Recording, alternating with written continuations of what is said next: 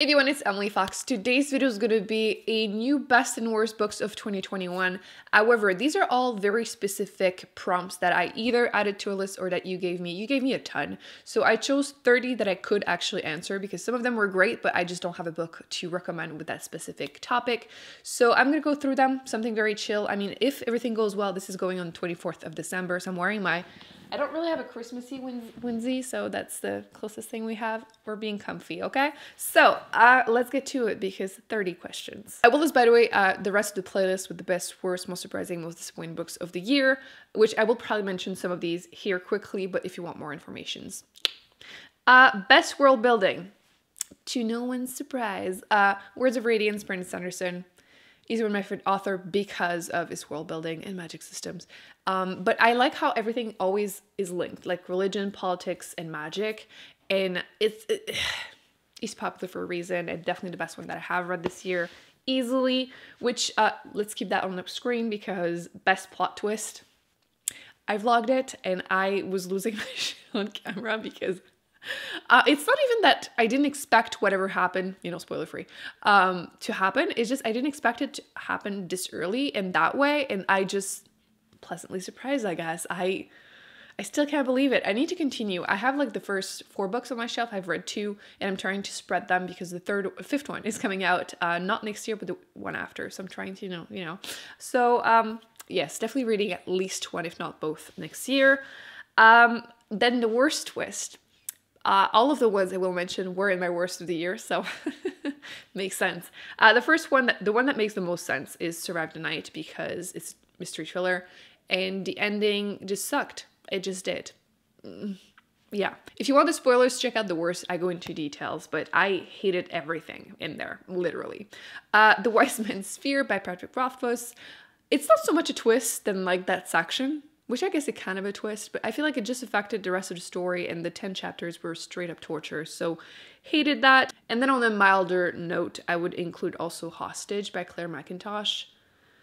The explanation for why her kid was kidnapped, bad, just straight up bad. Best character development, Sword of Kaijin. Loved it for that. I think that I struggled in the beginning of the book, like the first half, because you have the main female character who grew up in a fairly progressive family, learned, magic and fighting into an international school, and then she marries in a very, very conservative family, and she kind of just accepts her fate. And it's really hard to read from her point of view, but I think that with the rest of the book, there's a great character's arc for her and her husband, her family, the community. I just adored it. So yes, best character development for me. Most hateable character and most likely to give you an existential crisis. The Kite Runner.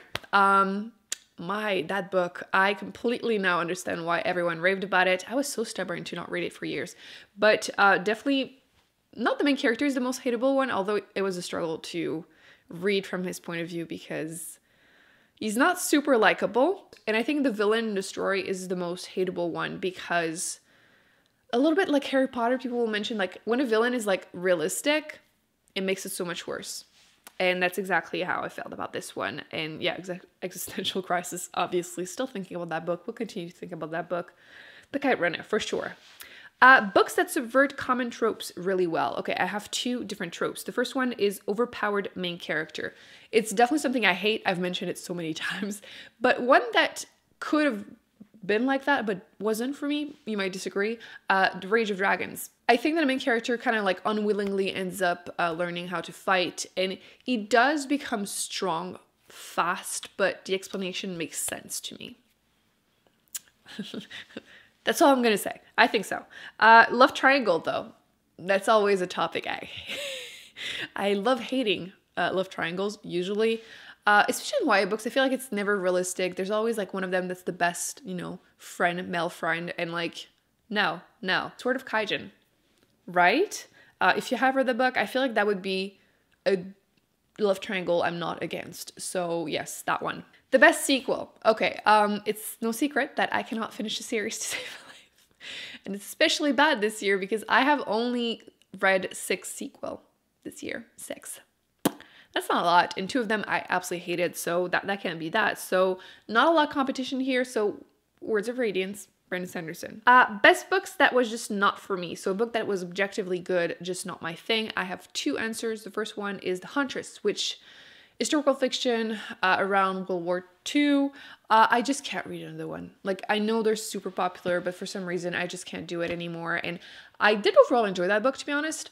I preferred some of the flashbacks really than everything else. Like, there's just one character I liked basically, but I can completely understand why there's so much hype behind it. So, you know. And then the other one is My Dark Vanessa, which it's a adult contemporary about grooming. So obviously it wasn't enjoyable to read about. I found it super triggering and frustrating, but it was well written from the point of view of the victim. And I completely, once again, understand the hype. It's just not my thing. A book that you picked in the foreign language section, one that was translated, so kind of works, The Girl with the Dragon Tattoo, which I don't know if it was a prompt or not, but a book that like I wasn't planning on reading. It just happened that way because I was doing the 1 week, 1 jar, 1 week, 1 shelf jar challenge, and I ended up reading it, absolutely loving it. I read the first 2. I have like one last one to read next year, but to my surprise, it was great. Best and worst portrayal of women. Okay, I chose 2 male authors just to balance it out.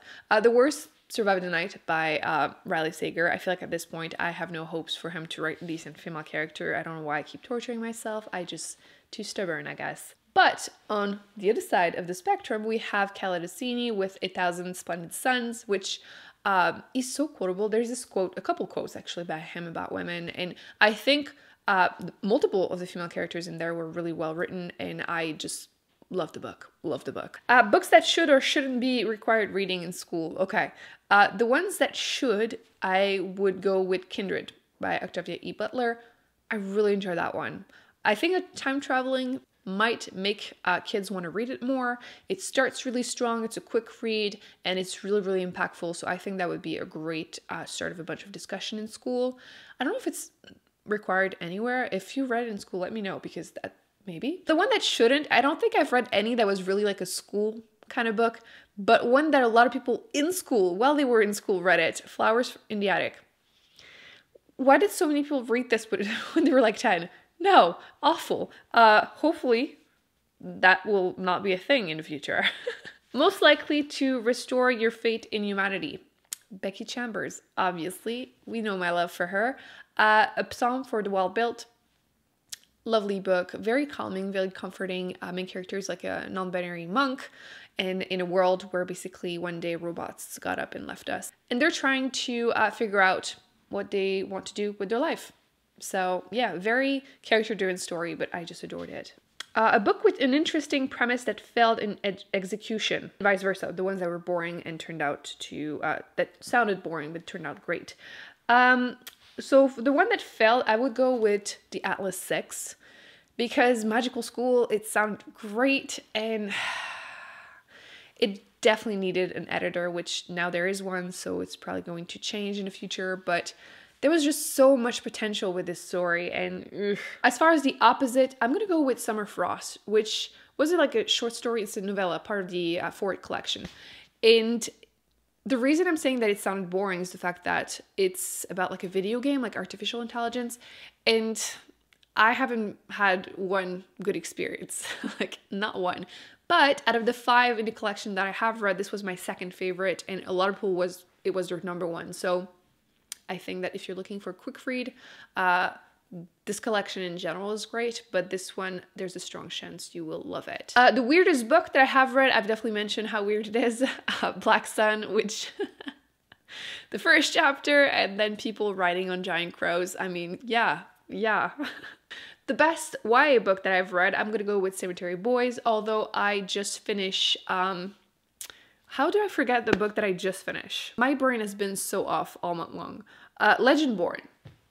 This was, I was feeling kind of throughout it, like in the beginning it was strong, then it's like up and down, and the ending I thought was pretty strong. So also a good one. New favorite author. It is so hard to choose one, especially since like I don't tend to read like 5 books by the same author every year, which maybe I should start doing that more. But it's either Octavia E. Butler, because I have a couple of her books on my shelf. I keep wanting to read them and I don't. I think I'm just scared I don't know. There's no real explanation here. I just haven't. But also Caladosini, like one or the other. They're both new favorite authors for me. Books with the best group or band of misfits. Jade City. It's mostly a family, like Godfather-esque, Mafia-esque. Two groups against each other to control the city, magical powers. It's not usually, again, Mafia is not really my thing, but I love this. Book that took the longest to finish. I feel personally attacked. There are definitely a few. I've been in a slump in and out throughout the year, but I think that the best one to mention here would be part 2 in the Le Comte de Monte Cristo by Alexandre Dumas, which I started this, what, 2 years ago? 3 years ago?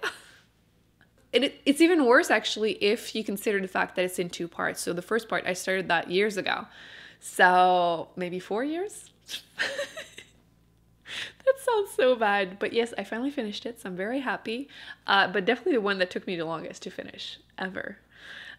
Best covers. Okay, so many. I'm just going to put them on a screen quickly. A Psalm for the Wild Built, Such a Quiet Place.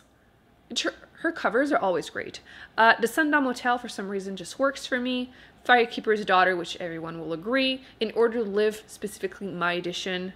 And Northanger Abbey, also same thing, my edition. This collection, gorgeous. Most wholesome. Becky Chambers, I've read 2 books by her, both of them super wholesome. I think that if you like really character-driven stories, you just have to try.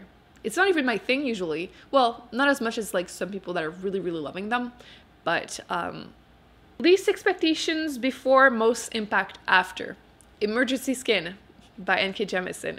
I had just DNF'd another book by her like a few days prior when I picked this up. Within the same month, basically, I read 2 books by her, and one I DNF'd, first DNF of the year, and then one that I gave 5 stars to. So it worked. Most annoying character. Matt. Do you know who I'm talking about? Matt in Wheel of Time, the first book. I vlogged it for the Patreon book club, and I was so annoyed throughout the whole book. Stupid Matt tried to guess what he was going to do every time, and he sucks. But like in a lovable way, obviously, but like, damn you, Matt, ruining everything for everyone all the time. Best friendship, Project Hail Mary. I think that's, yeah, that's the first one that popped into my mind, so we're gonna go with that. That's definitely one of the strengths in this book. Best representation. If you want something wholesome, I will once again mention Becky Chambers, like I said, non-binary monk. But I think my favorite one would have to be An Unkindness of Ghosts, which the main character is Black, queer, and autistic, which I haven't read that many books, especially with that combination. And the book also had a topic that I'm usually a little wary to read about, and it worked for me. Basically, like remnant of humanity being stuck on a ship, spaceship traveling in space. I feel like it has been done a lot, but I'm never really happy with it. They're always weird, which makes sense, but like not a weird that I can enjoy, but that one I did. So I love that you specified best murder mystery book you actually liked. I think everyone is catching up to the fact that I love the idea of them, but I'm so often disappointed. The Girl with the Dragon Tattoo, once again. It was really great. It had a bunch of stuff that I like, right? A lot of it happened like a journalist trying to figure out who murdered or whatever family member of this rich guy. Everyone was on like a family event on an island, and he's like trying to figure it out again. Just small village. I like it. I can't explain it. It just works for me. So yeah, that was my first 5 stars for a book like that in forever. Ooh, and then I have a question for you guys. What was the best video that I posted this year? I feel like a lot of you are going to say the drunk videos. Listen, I'm not gonna like ruin my kidneys or my stomach for this, but I think that, ooh, you know what? In this video, we're gonna do that. Maybe I'll put it also in the community tab. But if you could make me do one video, what would you want me to upload? Obviously, I will veto anything, you know, but I would definitely post whatever you guys choose next year, whenever, you know, it works out. So let me know, because personally I think my favorite video, except for the drunk ones, which yes, they were funny, but such a to edit, because It was a lot of footage of me trying to function normally towards the end. But I really like also my really specific topic ones. Like I did one about books that made me not want to have children. And it wasn't like a popular video, but I thought it was really funny. So I will definitely continue posting videos like that. I'm just trying to find like fun ways to recommend books that I don't talk about a lot. Because like at the end of the day, I read about 100 books a year, less this year.